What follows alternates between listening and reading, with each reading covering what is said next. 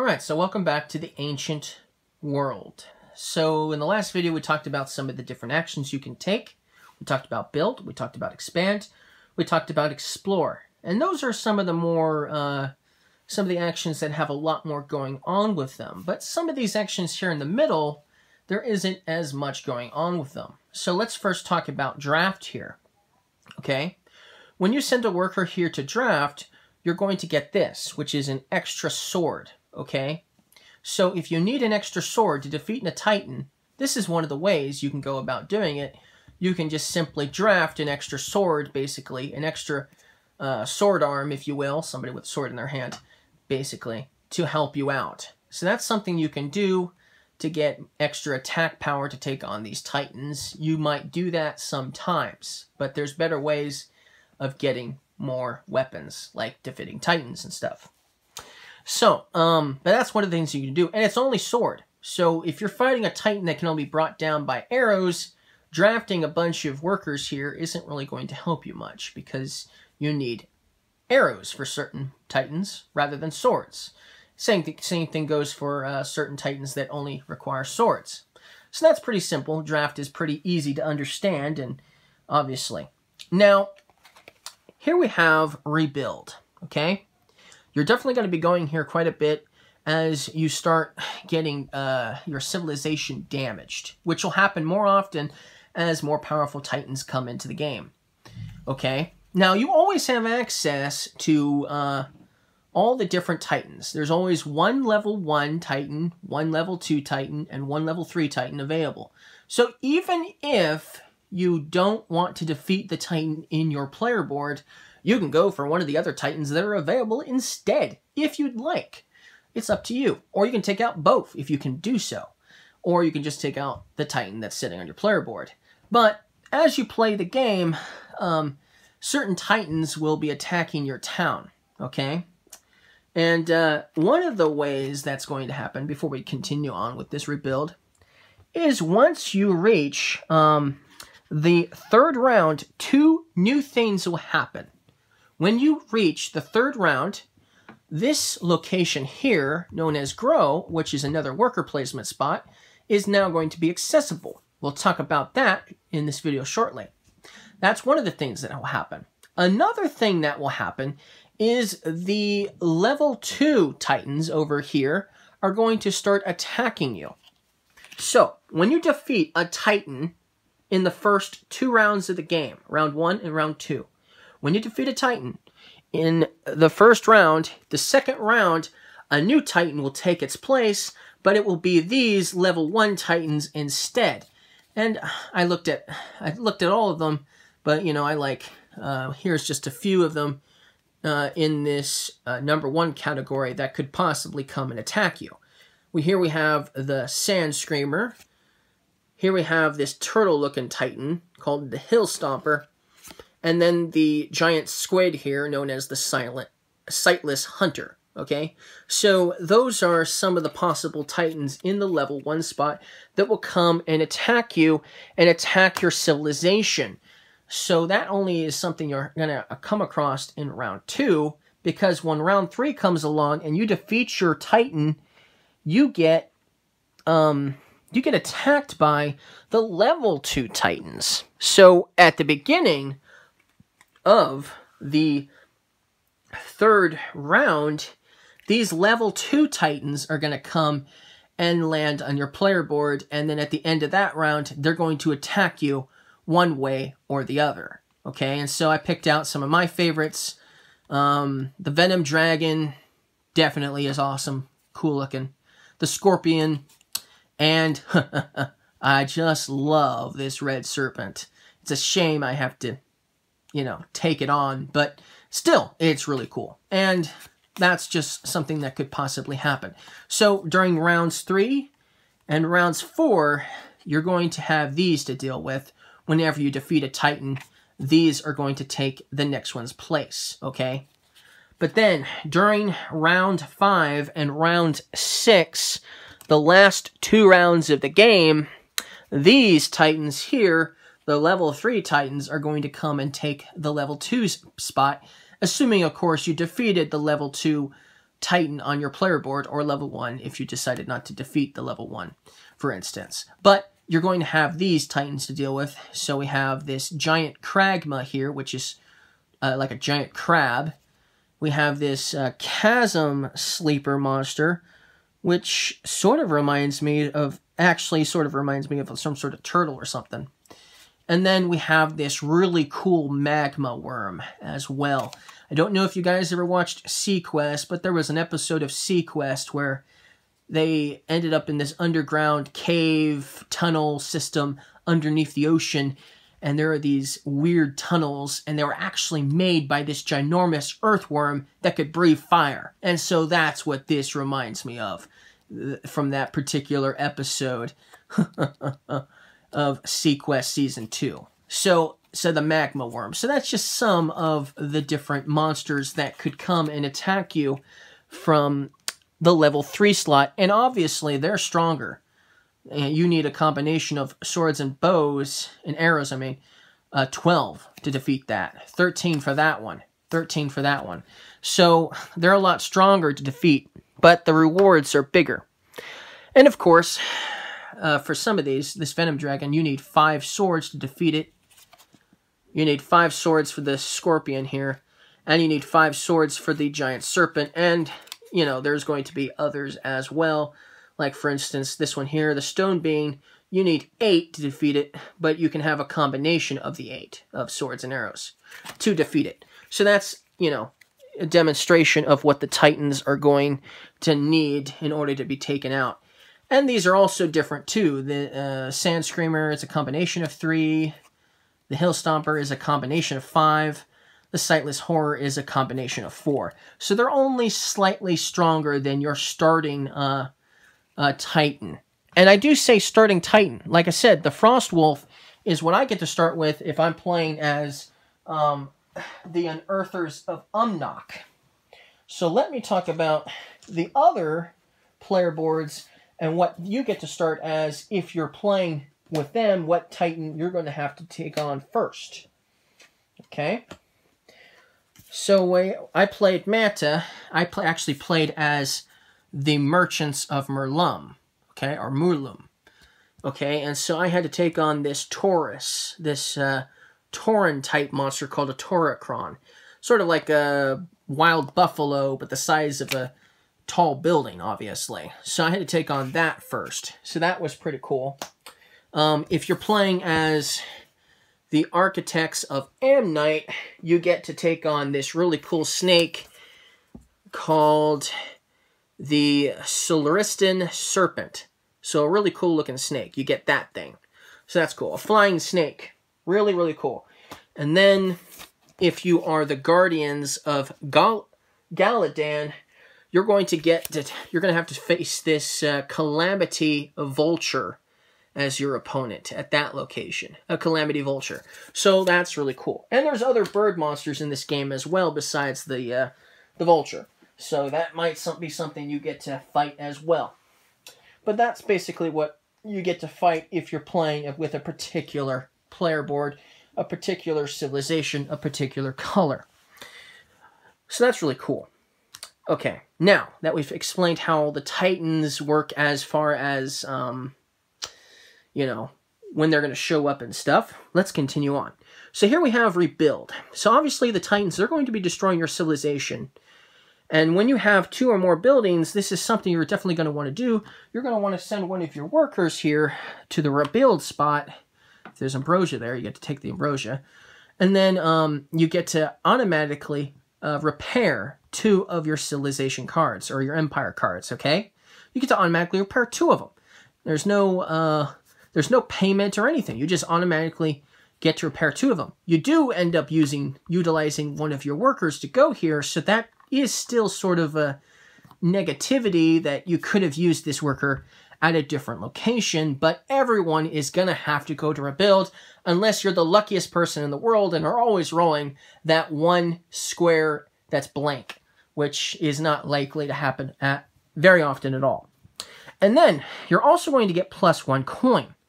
So you're going to build the 2 buildings that you need to repair, And you're also going to get an additional coin for coming here as well. So that's an additional benefit from coming here. But that's pretty much simplistic. And now you understand why that's going to be a possibility, because these Titans, they're going to do some damage for sure. Okay, so we talked about rebuild. We've talked about draft.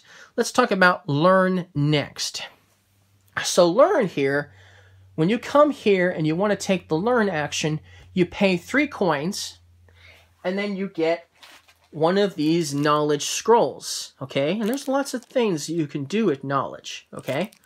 Like, for instance, expanding your empire by buying, or should I say, getting district cards. You're going to maybe use some knowledge to do that. And there are some other things you can use knowledge for as well. But that's something you can do, and it's something you're definitely going to want to do from time to time. So that's another action you can take. Then, once you reach the 3rd round, and it's currently sitting on the 3rd round, once you reach the 3rd round, you get access to this action here, which is known as grow. So when you send a worker here to grow, you pay 3 coins, okay? So you have to pay 3 coins. You have to have money to do it, obviously. But then you're going to get access to a new worker. A new worker. So like I said, there's a maximum of 5 workers per player, and you only start with 3 every game. So when you get access to grow, which is the 3rd round, you get to add the lowest number, of course, to your civilization. So then instead of having 3 workers, you're going to have 4. And the next time you go there after that, you're going to get access to your last one, which is 5. Okay? Now, there might be some cards that change this up a little bit. There's one card that let one player change his lowest number for the next highest number up. So he got to exchange a 1 for a 4. And so when he finally got to take this action grow, he had 1 and 5 in the bag and not 4 and 5. But he still had to take the lowest number, which was 1. Still, he had access to a higher number than me for the first few rounds of the game. So that was definitely interesting ability for a card that you can play with this game. So yes, there are definitely some different abilities with these cards that will give some players maybe even a considerable unfair advantage possibly as well. But they still had to pay money for them. So grow is another action that you can take on your turn once you reach the 3rd round. And of course, once you reach the 4th round, you get access to the B cards, and you replace the A cards with the B deck. Okay, so the A deck gets replaced with the B deck, basically. So that's something to note. Now, we only have 2 actions left to talk about. We have 2 actions left. And let's talk about them real quick, because one is very easy to understand. If you send a worker to this location here, called labor, you get +2 coins. That's all you get. When you visit there, you get 2 coins. There might be a card you can get that might increase the amount of coins you go there if you visit there, but basically you just get 2 coins, simplistic enough. So the last action, worker placement action you can take, is recruit. And this is, you're gonna find yourself doing this quite a bit. Okay? Now each player is gonna start with, the same exact military cards. They're each going to start with a militia and a city guard, okay? So when you decide to recruit a new army, basically, usually you don't have to pay anything. Usually you just come here, you send a worker here, and you get to choose one of these 2 face-up cards. If you're playing with 3 players, there'll be 3. If you're playing with 4 players, there'll be 4. But if you're playing with 2, there's just going to be 2 face-up. And that's all you have access to each round, and then 2 will take its place, regardless of whether somebody took these or not. But then you're going to choose one. Now, some of these you do have to pay. Like if you want the Arlecki Warriors, you're going to have 1 knowledge. So if you don't have knowledge, you can't obtain this one. So that's another thing you can use knowledge for. Obviously, you can use knowledge to build certain cards, but you can also use knowledge to acquire certain armies. But then after you pay for it, depending on how much it was, or if it was free, you just simply take one of these, and then you retire one of your other starting military cards, okay? So let's say I'm going to retire the militia. You're going to flip over the militia, okay? And then it's going to look like this. You're going to have this one face up and this one face down. You're going to have access to two different armies. One's going to have 2 swords. This one's going to have 2 swords, for instance, and an arrow.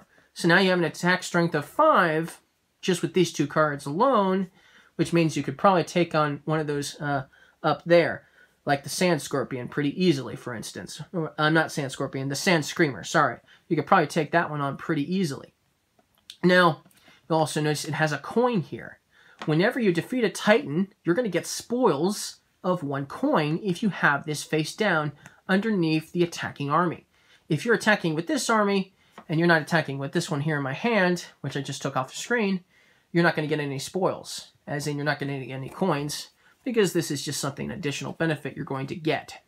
And then when you retire, let's say I decide I'm going to retire this army next, even though I could have retired the city guard here, I can then have these 2 underneath, and now I'll have 3 swords and a coin. Now you're probably wondering, why would I do that? Why would I go from having 3 on this card to now it just giving me 1, and then the next one only has 2, which didn't really help me much? Well, there's a reason for that. A very big reason. A very expensive reason. Okay? When you attack a Titan, not only are you going to have to receive the damage that the Titan is going to cause in its wake when you attack it, right? You also have to pay your military, okay? And so let's do a demonstration. Let's move that out of the way. Let's just say my player board is here, even though it's not. Okay, and I've got my two armies here. Okay. When I decide I'm going to use the armies to attack, I first have to pay each of them a coin. So my city guard and my militia right now don't have any coins on them currently. So once I use them, I'm going to put a coin there, which means I used that army. And that means for the rest of the round, I can't use that army again because of the coin that's there. Okay? Of course, if you end up getting one of these recruited after you've used the army, you can retire them and take off all the coins off the old army, retire them and put the new one, and then you'll have access to a whole new army. So that's another way you can get a new army as well. You can do it that way. You can attack first, a Titan first, then recruit, then possibly attack another Titan maybe. But after, regardless of the case, at the end of the round, if there are any coins sitting on a card, on a military card, you're going to scroll those coins down. And the next time you use these military cards, you're going to have to spend more money. But you're not going to spend one money, you're going to spend an additional money as well. So, for instance, now I have to pay 2 coins to the city guard to use it, and I have to pay 2 coins to the militia to use them as well. And so now there's 3 coins there. So at the next round, once these coins get slid down, I'm going to have to pay 4 coins per each military. So you can see that's going to be very expensive. So that's why you're going to want to constantly recruit new armies, because then you're going to still get at least a benefit of having some extra weapons and things like that in your inventory. So that's something you're definitely going to want to do, okay? That's really cool. And some of these have other additional benefits, you know, that we can talk about later. Some of these cards will have additional benefits that you might have access to later on. So it's totally worth doing it this way. It's also cheaper as well. But that's basically how that explains the whole functionality of recruiting and using an army to attack. You also have to make sure you have enough to take on the Titan. So you're going to want to count up all of the swords and arrows depending on what will defeat the Titan, etc., before you face it, okay? You want to make sure you have enough military strength to take it on, for sure. So then you can do that by having access to draft. You can do that by having certain cards that add an additional weapon, maybe a new sword to the equation, or a new arrow, for instance, etc., to add to your total attack strength. But then regardless of the case, the Titan will still end up attacking you and probably doing some damage. But basically, that's how you play this game. I think I've explained most of how to play this game, with the exception of obviously explaining how the cards work, etc., what the Titans might provide, maybe, possibly. But that's pretty much the gist of the game. That's pretty much the core of understanding how to play this game. So I'll leave it at that for now, and thank you guys for watching. I might explain some of the cards later down the road. Who knows? But for now, we'll leave it at that as the how to play of the Ancient World, and I hope you guys understand at least somewhat of how to play this game. Thank you guys for watching, and I'll see you guys again next time.